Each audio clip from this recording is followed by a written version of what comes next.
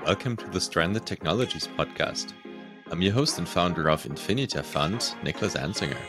In this show, we talk about how to accelerate the future.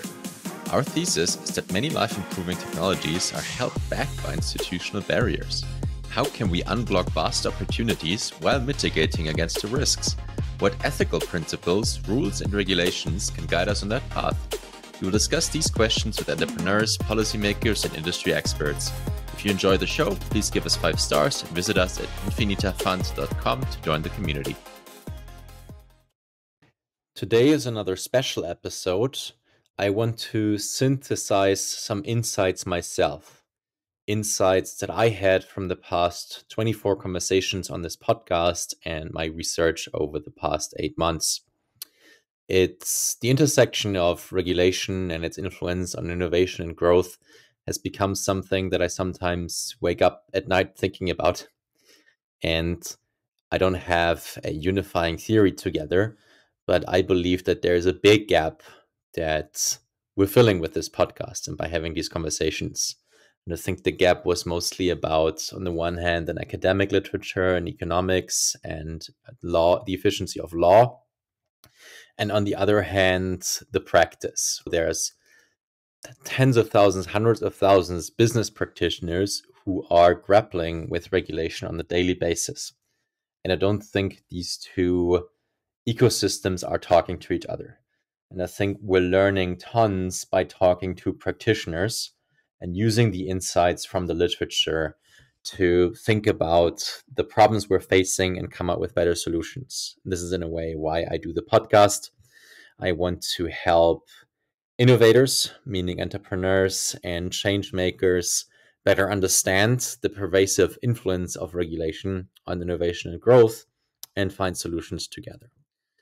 Let me iterate one more time why this is so important in my view. So I'm basically summarizing episode 10 again, where I already spoke about economic growth. So John Maynard Keynes had a famous essay titled The Economic Possibilities of Our Grandchildren. It's from 1930 or something, I believe. He made one important observation about the pre-modern era where we didn't have a lot of growth or development. He said, this slow rate of progress or lack of progress was due to 2 reasons. To the remarkable absence of important technical improvements and to the failure of capital to accumulate. So these are the 2 factors that enabled growth: capital accumulation and technical improvements. With capitalism and markets, so Keynes, we have found a way to unlock growth in these areas. And this is a major advance in the history of humanity. We got to about 2% annual growth during peacetime. And Keynes calculated that with 2% growth per year, the economic pie increases by 7.5x in 100 years. And these 7.5x is more stuff that we have. It's less poverty. It's increasing options for transportations and lower costs of all sorts of things, and potentially even more free time.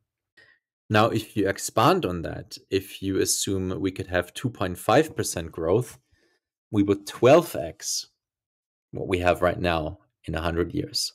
If it's 3%, you would get 20x. If it's 5% even, you would get 130 times what we have now. So if we have 2% now, is 5% impossible? What if we're able to find the levers that unlock greater capital accumulation and technical improvements and get to that 100x difference in the wealth of humanity? And I believe here's where regulation comes in. Regulation or rulemaking directly impacts capital accumulation and technical improvements. We've seen many examples in this podcast that make the direct link how regulation prevents technical improvements. Of course, regulation is not only a bad thing. I've always said there are good regulations and bad regulations, and good regulations are probably a reason why we have 2% economic growth. But I think it's really the bad regulations that are holding us back now. And it seems to me the process of making rules is defunct. I encourage you to listen to Tom W. Bell and episode 7 of this podcast to get the full picture, and discussing how law is in a way the code of society. Rules are if-then statements, and software and code are if-then statements. So if we can get this code right, we could unlock this 100x wealth of humanity. Since you're still listening, I assume that you're open-minded about regulation and rulemaking, and thinking about it can be something tremendously exciting. And even if you think it's boring, it's important to understand how it affects you. By you, I assume you're an innovator. You're interested in technological progress, and I know many of you are founders and entrepreneurs, and you want to improve things. This is for you. To summarize why it is important to talk about regulation, besides the 100x, unlocking 100x growth, ambitious founders need to navigate regulations. So see the episodes, for example, with Carolyn Cochran from Oklo about nuclear power, Zina Zarif about cancer clinical trials, Sean Pauly from Seshad on international finance, or Santiago Pinzon on autonomous drone delivery. Second, if you're in crypto, this question must constantly pop up. I encourage you to watch the debate between Eric Voorhees and Sam Bankman-Fried, where two worldviews clash. Or I would say one inconsistent worldview is clashing with a very consistent and principled worldview. If you don't have a consistent and principled worldview, you may end up like SBF. Third, the biggest and most important industries in the world are heavily regulated. Energy and power, real estate, finance, education, healthcare. I think these 5 together make up more than 50, maybe even 70% of world GDP. If you're a founder and want to make an impact, you need to be able to navigate complex regulations. Fourth, the age of the nation state seems to be in turmoil. In the best case, and that's the case that I work towards, we see a more open and decentralized world. In the worst case, we see a more custodial and gated world. To create a better future, I believe we need to understand rulemaking and how it works and how to get it right. With that said, I now talk about my 10 theses about regulations. Number 1, there are no adults in the room. Our knowledge of the multi-layered effects of government regulation is on par with medieval doctors. This point is so important to me, I want to read a longer quote from an essay by my favorite philosopher, Michael Huemer, that's called In Praise of Passivity. In 1799, America's first president, George Washington, fell ill with what is now thought to have been an infection of the epiglottis in his throat, a rare but serious condition that can lead to blockage of the airway and eventual suffocation. His good friend and personal physician attended him, along with 2 consulting physicians. Medicines and poultices were tried, along with 5 episodes of bloodletting that together removed over half of Washington's blood. As one contemporary account explained, the proper remedies were administered, but without producing their healing effects. The former president died shortly thereafter. Needless to say, his treatment either had no effect or actually hastened the end. Washington's doctors were respected experts, and they applied standard medical procedures. Why were they unable to help him? Put simply, they could not help because they had no idea what they were doing. The human body is an extremely complex mechanism. To repair it generally requires a detailed and precise understanding of that mechanism and of the nature of the disorder afflicting it, knowledge that no one at the time possessed. Without such understanding, almost any significant intervention in the body will be harmful. Voters, activists, and political leaders of the present day are in the position of medieval doctors. They hold simple, pre-scientific theories about the workings of society and the causes of social problems, from which they derive a variety of remedies, almost all of which prove either ineffectual or harmful. Society is a complex mechanism whose repair, if possible at all, would require a precise and detailed understanding of a kind that no one today possesses. Unsatisfying as it may seem, the wisest course for political agents is often to simply stop trying to solve society's problems.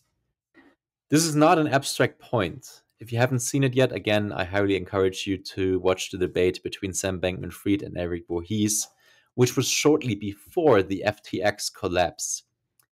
They were debating the nuances of the regulation that SBF proposed. SBF frequently uttered in the debate, "I don't know what's the right solution." This seems to have been a moment of honesty. However, Voorhees countered, and I don't quote exactly, "You're one of the smartest people in crypto, and you don't know? How are regulators and the public supposed to know what's the right thing to do?" This moment was golden to me. SBF paused for almost 1 minute because he just lacked the words to respond. I think he knew Eric was correct.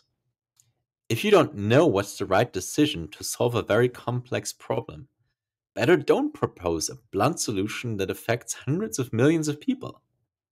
I'm even tempted to defend SBF compared to the hypocrisy on parts of politicians and regulators. At least SBF admitted in this instance that he didn't know. The pretension of knowledge on the side of the rule makers is staggering. Let's not pretend we know. Thesis number 2. The public debate equates regulation with government regulation. Don't fall for this obfuscation. Regulations can be morals or customs. They can be created by markets. Code has a regulating function, software code. Also, the way we do government regulation right now or today is just one way, the statutory law way. Common law is a more decentralized way of making laws. All sorts of markets and communities, offline and online, work without one size fits all federal or national government regulation and have worked for hundreds of years. Do we need some government regulation? That's what I always get asked. But this question doesn't matter right now or for this thesis. The key point is just that it isn't the only way to make rules. Thesis number 3. Pro-authority bias influences a common association. We associate regulation with stability. We frequently hear that. If crypto was more regulated, more people would be interested, or I would be interested. This is pro-authority bias at play. Because as we've heard before, there are already rules. There are already rules against fraud. There are already markets. Once you commit fraud, you're done in the market. Nobody wants to buy your product anymore. Does anyone want to get on FTX or buy from Bankman-Fried now after that collapse? You don't need regulation to prevent people from getting on that or a similar platform again. And honestly, people would in the future say, what are these exchanges doing? What are they doing with my money? What are the insurances? But again, to call for one solution, government regulation, is pro-authority bias at play. And it's not entirely irrational. I think people are afraid of the government finding you or putting you in prison, because that's what they do quite regularly. So you want a statement from them, hey, are you okay with this? That's what it is. It's unclear how crypto is taxed, for example. In these moments, I think people are unconsciously aware if they or the government approves it, I'm safe from coercion. This is a deep and dangerous human flaw. Stanley Milgram famously did experiments that revealed this pro-authority bias. So you had experimenters in lab coats telling people to seriously harm other people. That's because that's what is needed for the experiment. It's dangerous. I think political leaders and dictators frequently take advantage of that flaw. However, it's true that good rules can ensure stability, but it's not true that good rules come only from government. See the first point. We have to look at what the rules are, not who made them. Same as we look at software code for what it does, not for who made it. Thesis number 4. We accept regulation against people we don't like: drug users, prostitutes, gambler, snake oil salesmen, robber barons, immigrants, the whole country of Iran. Also, the whole history of housing and zoning regulations is a history of exclusion. It's a regulation to keep people out that we don't want in our neighborhoods. So, this is something to be very aware of because it's so pernicious. Any regulation, or I should say, government regulation, is typically covered by the press, portraying a group of people as bad. Right now, the phrase is tech bros. This is appalling and dehumanizing. It's like putting a tag on a group of people to be hunted, or at least reduce empathy for their pleas and arguments. I see that on LinkedIn all the time among really smart and professional people. As a public official, you can't defend unpopular groups. Because if you say, oh, I think we're mistreating drug users, putting them in prison for a victimless crime, you'll be asked, oh, so you're on the side of drug users. Maybe you're a heroin addict yourself. This is dangerous, and we need to start criticizing that humanization before it's too late, because that's the pretext before you get regulation that frankly violate the rights of people. Thesis number 5. Government regulation follows as a reaction to high-profile public events. Thalidomide gave us many of the powers of the FDA. 9/11 gave us the Patriot Act and airline safety regulations or airport regulations. The financial crisis gave us Dodd-Frank and a decline in founding new banks. Now we have FTX going on. If you're cynical, you could say public officials never let a good crisis go to waste. But it's people who want it. It's us. We demand for that reaction. It's called action bias. Whenever the house is burning, we look for someone to call the shots. Again, we're like the medieval doctor, overreacting to the disease of a patient. The cures we give are worse than the disease. Thesis number 6. We regulate seen consequences and disregard unseen consequences. There was an interesting example from episode 24 about autonomous drones. So, the FRA, the airline safety regulator in the United States, hasn't been allowing drones for tens of years. And they tested it in Rwanda, and it reduced maternal mortality. One is a seen consequence. There's something happening, the drone hurts someone, and regulators go against that. The debate is all about these seen consequences. The unseen consequences, how many lives it could save, they're not part of the debate. There's an invisible graveyard, or another way to phrase it, a type 2 error kill, right? So type 1 error, you allow for a drug or for a procedure, but it's bad and it kills people or hurts people. And type 2 error, you don't allow it, but it's good and would have saved people's lives. We see type 1 errors clearly. We don't see type 2 errors, which is why regulators that are tasked are typically erring on the side of preventing type 1 errors, but not type 2 errors. Nobody's responsible, or we can't even clearly see or measure the type 2 errors that we're making. But we're making them all the time. In the history of this podcast, we've seen countless examples. For example, episode 4 or 8, where we talked about the FDA and how it failed to allow better diabetes drugs for 30 years, or the role it played in preventing people from getting life-saving medications during the HIV epidemic in the 1980s. Thesis number 7. Even in the absence of binding obligations, public officials have a strong herd mentality. Now, this is very important because we're sometimes tempted to see, oh, we just need more competition between jurisdictions. I say that very often. Startup cities, more federalism, more localism, more decentralization. But something that I keep thinking about a lot, and I don't know a solution yet, to be quite frank, is during COVID, there was no country besides Sweden, and might not have even been the best idea, to charter a different course when it comes to how they dealt with the pandemic. We've also seen in the episode about drones that airline safety regulations internationally are not binding. It's just that countries adopt them anyway because they want to adopt like the best practices. I think one big reason for that is that you don't have any upside for allowing something positive and from avoiding type 2 errors. I don't know yet how, but somehow we need to be able to create incentives for making better and efficient rules. Thesis number 8. Most regulations fail because they don't address the safety paradox.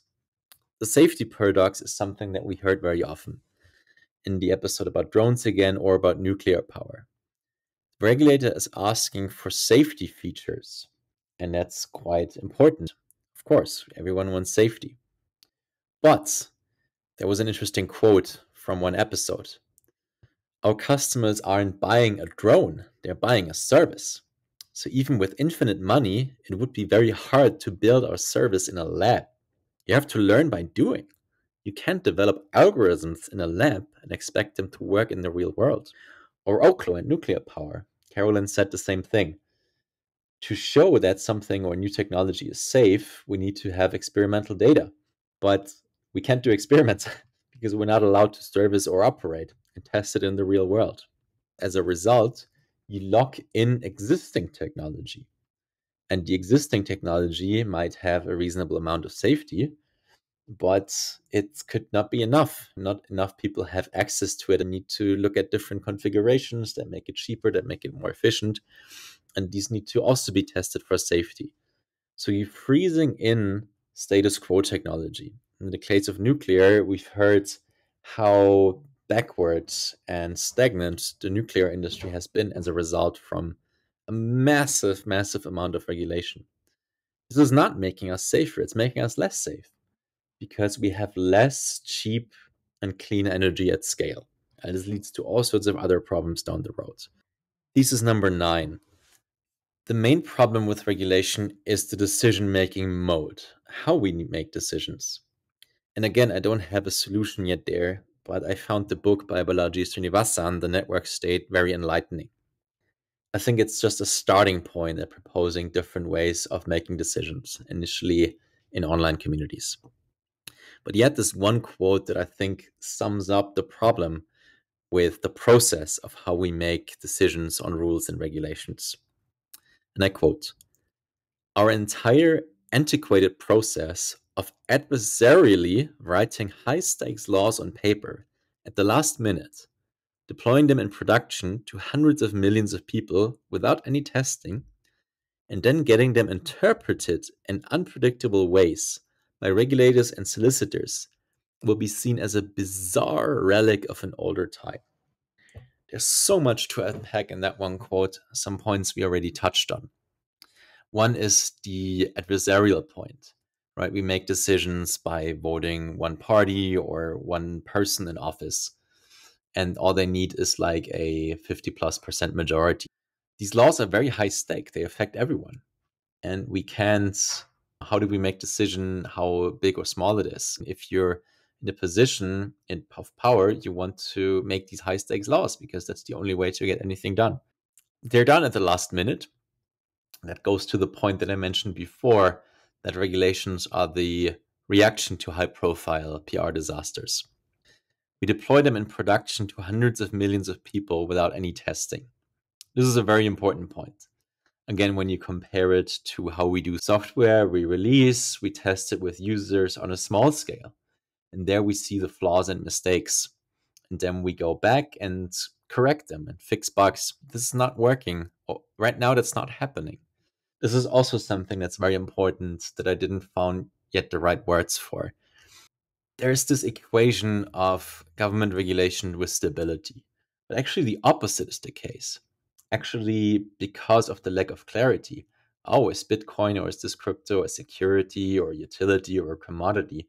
These rules have been written in the 1930s, and they are just not very clear. They didn't know anything about digital assets back then.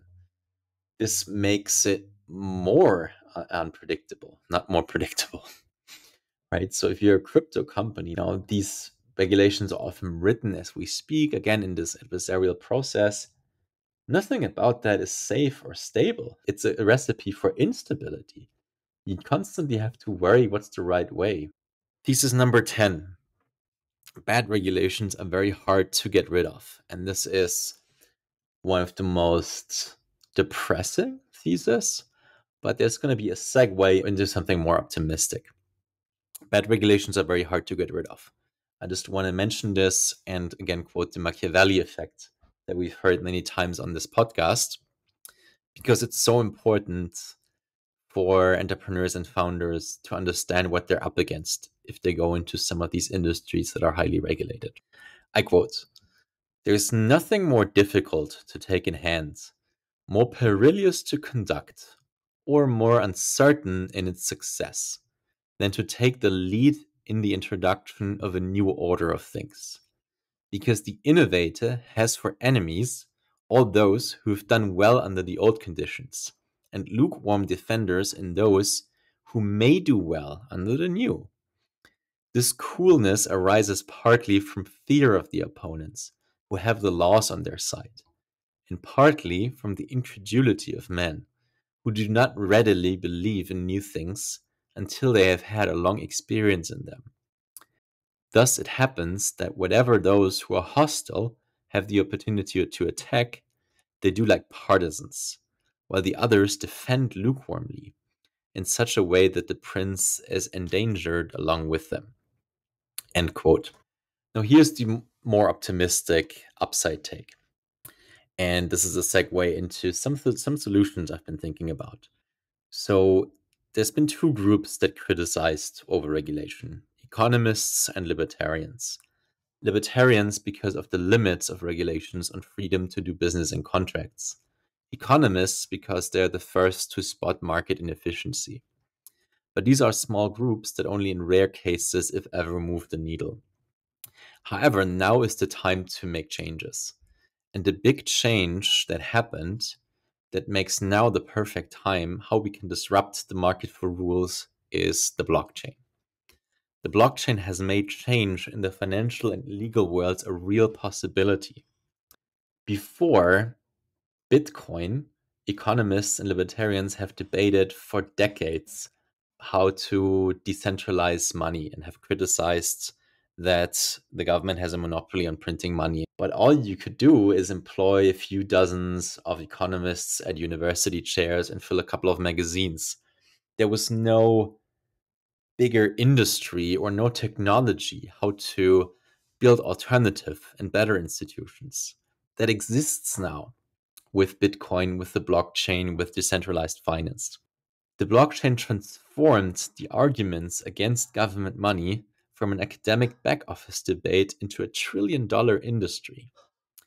It's a seismic moment in history, comparable to the horse revolution, the gunpowder and steel revolution, that has the potential to fundamentally change the balance of power.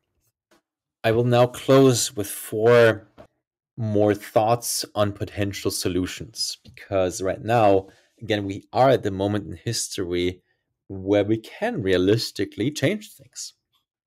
Number 1, we need a clearer language, like government regulation, custodial regulation versus non-custodial, like in crypto, decentralized versus centralized, nimble versus blunt, or flexible versus inflexible, something like that. We need to be very careful with the language. Second, regulation is good when it creates independent oversight or transparency in an efficient way. So this again goes to the blockchain. So we need to use it to build on-chain truth, to build transparency, to encode security, and build better institutions that way. Number 3, there is already regulatory competition, and we accept it in many areas of life. We have to utilize it. I also think, and I was thinking to make that an 11th thesis, but 11 doesn't sound as good as 10. I think custodial regulators don't worry about small experiments in other countries. I don't think there's an inherent human bias against experiments. If they're small, especially, they're too costly to monitor. So you don't have enough time or resources to oversee everything that's happening.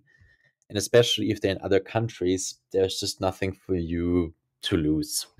So this provides a space for solutions. We have now living in a world where it's easier to work remotely, easier to travel, and at least if you're from some countries, unfortunately not others, easier to get access or work from other countries and utilize other jurisdictions. I hope that will increase. I hope we'll have more organizations will get used to work decentrally, remotely. We can do clinical trials decentrally. We can ship people to other locations to get medical tourism. Where we have autonomous zones, special economic zones, or waivers to conduct certain experiments. There's also a growing market for international business domiciles. I mentioned often the Catawba Digital Economic Zone, Prospera, where I'm based, or also Polo wants to create a new business domicile. Smaller countries such as Estonia or Malta or Portugal are also trying to compete for talent. And number 4, we need to exit. We need to go to where we can build the solutions, right? We shouldn't just move on and do something that's easier or something that is allowed. We shouldn't do things that could put us in prison. And of course, never things that are actually unethical, right? So the big and important thing we need to do is do it better, right? So FTX and Sam Bankman-Fried was a great example of not doing it right. And SBF wasn't the one who was deep in the crypto or decentralized finance ethos. He was the one who was pro-regulation and who was lobbying for regulation. And he was deeply unethical in the way he conducted business.